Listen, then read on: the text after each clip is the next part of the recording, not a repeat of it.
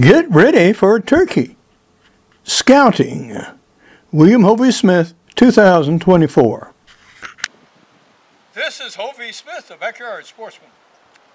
And we are getting ready to go turkey hunting. And we have had a very rainy several preceding days.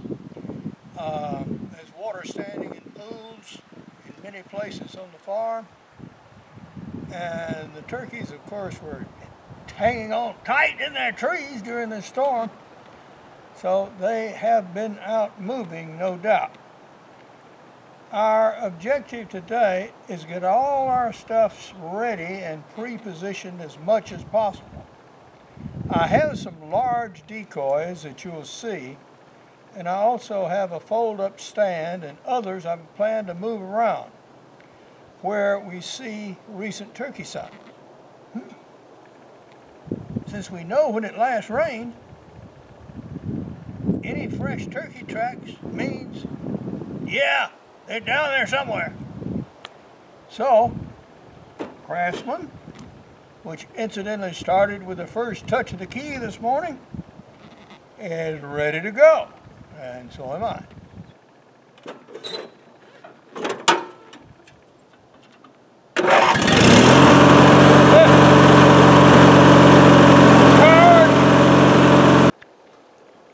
I'm some 500 yards or so from my house, and that's one of my deer stands. And I've killed many deer and actually a turkey or two in this patch of woods. And this is before I get to my food plot, which you cannot see, but is at the end of this trail. And I'm going to take that stand and put it down closer to where I think the turkeys might be. I had left this stand out since deer season, and although I had rebuilt it prior to the season, this is now rotted.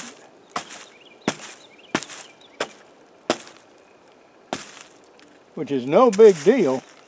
It's just merely cutting another piece of plywood, waterproofing it, as I thought I had this, and replacing it. Well, that we will do, but not today, and we'll leave this here for pickup on the way back. This is coming out on our first food plot, and normally I would reposition one of the hard decoys in the tar blind here,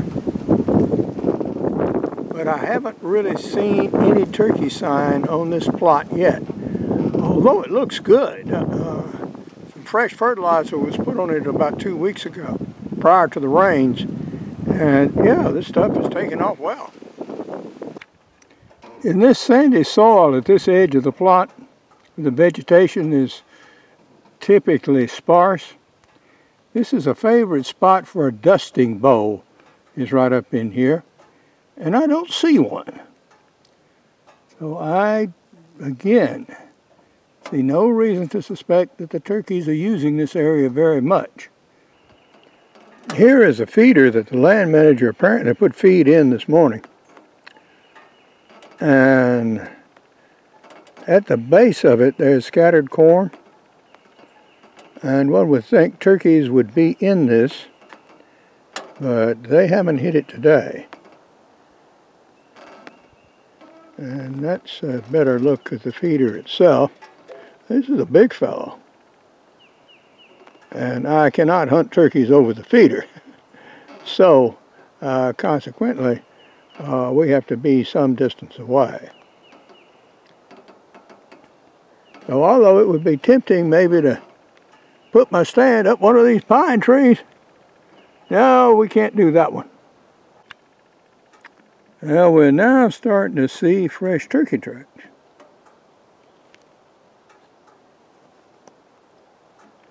There, and there. All right. Look smallish, look like hens, but turkeys at least. I wonder where my phone went. It's been there since deer season. Support this channel by buying my outdoor books, business books, novels, and recommending them to your local libraries. Now, I have things to say about turkey hunting and backyard deer hunting. I also take turkeys with crossbows, as in crossbow hunting, and with muzzleloading guns of a variety of sorts in extreme muzzleloading. In the last days of deer season, I had turkeys in this food plot. And there's a fresh turkey track right outside it now. So I'm going to leave one of my decoys in here for future setup. Well, we've got Big George here. And we have its fan and both stakes and all the attachments to put it together. So although that bag has been a little bit rat chewed, I'm going to put it back in its bag to keep it from getting dusty and put it in this blind for future work. Some of the turnips in this plot have bloomed and actually going to seed. Others of which, yeah, when they start putting out seed, the deer crop them off right at the top. I got one over there, for example. Chomp, chomp, chomp. The hill slope across the little valley there has frequently been a good place for deer and turkeys. And I see my Lee C has found that out too and has put a stand up. The problem with me in turkey hunting is I have a lot of good looking turkey woods that turkeys travel through from time to time. And putting me and them in the same place at the same time is a trick. This knoll that we're on, yeah, that's not today, but that was day before yesterday maybe. And they always like this area. It's up on the top of this rise here. It falls off almost in all directions. Tempting. This Greenworks chainsaw is ideal for this kind of stuff.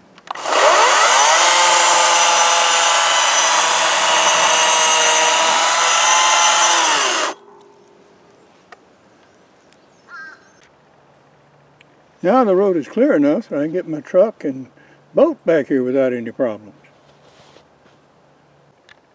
Well, we have finally found a spot. Turkeys were here today. So right here is where we should pick a spot to set up. Well, we've emptied our cart somewhat. Now on that mechanical decoy, I think I'm going to take it home and try it out first, just to make sure.